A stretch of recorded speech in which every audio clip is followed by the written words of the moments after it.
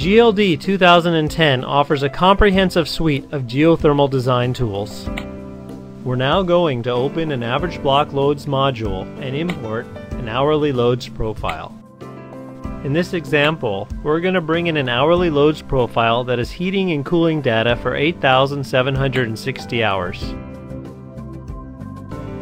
We can now review the imported loads data. We can review it in multiple ways, including graphically. We can see in this case the heating and cooling loads are fairly well balanced. We can now return to the original view. Now we can select a heat pump. We'll first select a manufacturer from the range of manufacturers included in the program. Next, we'll choose a family and a specific pump from within the family.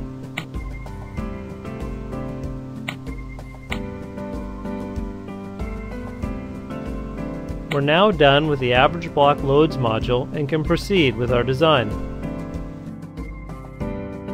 We're now opening a vertical borehole project. We are going to link the two modules so that they can communicate. Now we go to the Fluids tab and we can enter our target entering fluid temperatures. We can automatically have the program enter fluid properties for us if we so desire. In this tab we can enter our ground temperature and our soil thermal properties. New in GLD 2010 is a weighted average thermal conductivity calculator.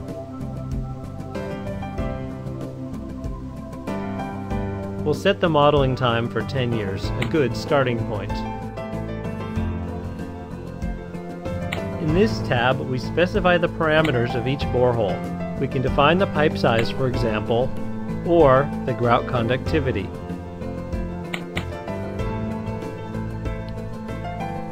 In this tab, we specify the borehole pattern. We can have a standard pattern or a non-standard pattern.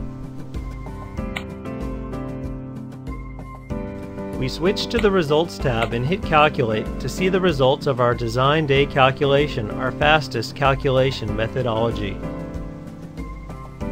We can now switch to our monthly simulation method to predict how the loop field is going to perform month by month over a 10-year window. The numbers in purple indicate the results of our monthly simulation.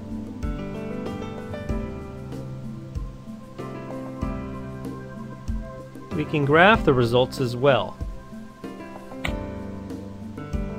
We change to a 25-year prediction time to see how the system evolves over a longer time period.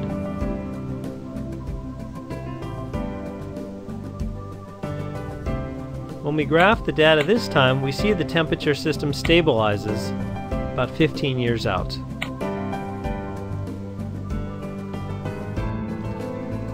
Satisfied with our monthly simulation, we decide to do an hourly simulation.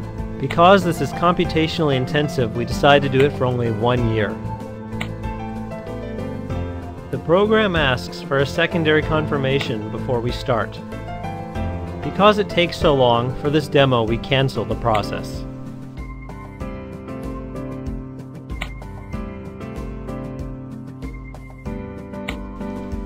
We perform our monthly simulation again to retrieve our prior results.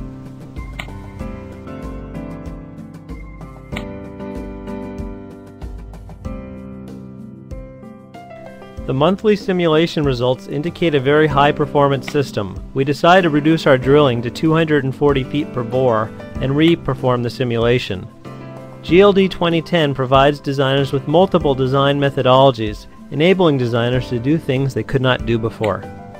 We look at the performance of the system. We switch to a longer modeling time period. Once again, this is with the reduced drilling requirements. We see the system stabilizes about 15 years out. It looks like a good design. Now that we know our loop field design, we can open up the new Fluid Dynamics module to optimize the piping system. This is our layout workspace where we can add a GHX module, which is basically a supply return runout, headering system, and boreholes. We have 10 circuits per GHX module. Each one is 240 feet deep. It's 1-inch pipe. We'll have a 2-inch supply return runout for the time being, and it's 125 feet out from the building. We hit OK, and we see the system being built before our eyes. We choose to look at the data pertaining to the design of the system. We want to look at the pipe pair information as well as the circuit information. We want to see the supply pipe and the return pipe information. And for the time being, we're going to look at the size of the pipe, the type of the pipe, and the pipe length. We can now see the design. We have our supply return runout of STR11, 125 feet long, our first circuit, 240 feet deep, our first header section, 2 inches diameter, our second circuit, etc., etc. We are now going to optimize our design so that the system can be purged properly prior to startup. To do this, we first want to look at some data for purging. We're not so interested in the type or length of the pipe. We're more interested in the flow rates, the velocities, and the pressure drop. Now we change views so we can see everything in a vertical fashion, and we switch from peak load mode to the purging mode. At this point in time, a new button opens up and we can say auto adjust the purging flow rate. This basically will ensure we achieve 2 feet per second flow rates in the circuits. When we hit the auto flow button, the program calculates that we need 60 gallons per minute and 39 feet of head to be overcome to achieve 2 feet per second in each and every circuit. This is a very powerful computational tool. However, our header sections are not achieving the 2 feet per second target, as you can see. For this, we have to use another tool inside the program, and we'll just focus on the header section. Now we do the auto size header button. Now when I hit auto size, the program will automatically determine the optimal reducing headering system to ensure 2 feet per second is achieved throughout the whole system during purging. And we see it shows you where you need to reduce your headering system. We need about 60 gallons per minute, overcoming about 40 feet of head. When we look at the whole system now with the circuits, we'll see that 2 feet per second is achieved throughout the whole system. We now switch to peak load to see how the system will perform under operating conditions. Now we're interested in information such as the Reynolds number.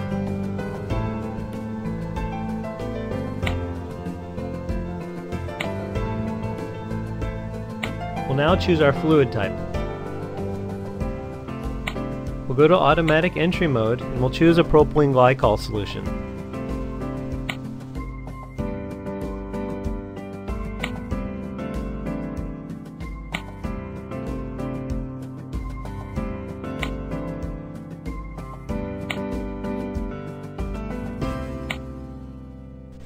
Now that we have chosen our fluid, we can hit calculate and see how the system will perform.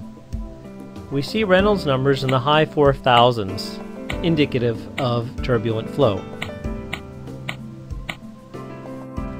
At this point in time, we can add 1 or more circulation pumps to the system.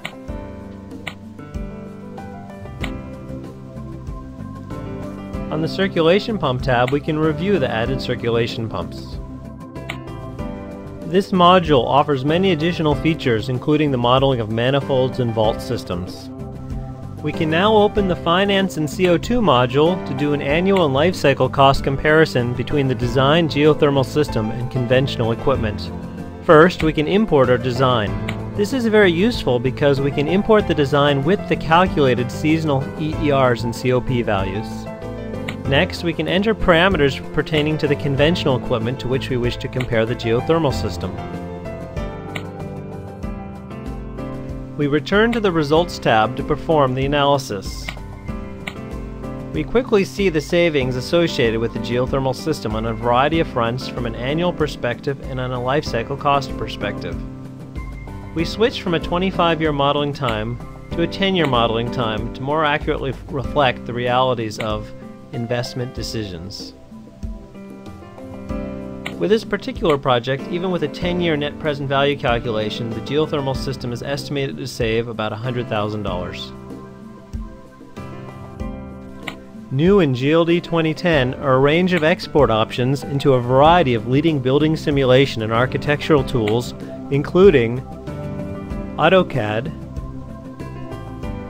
IDF file export into the Train Trace and eQuest programs, and APS file export into the IES virtual environment. This concludes the short demo on some of the new features in GLD 2010. Contact us for more information. Thank you.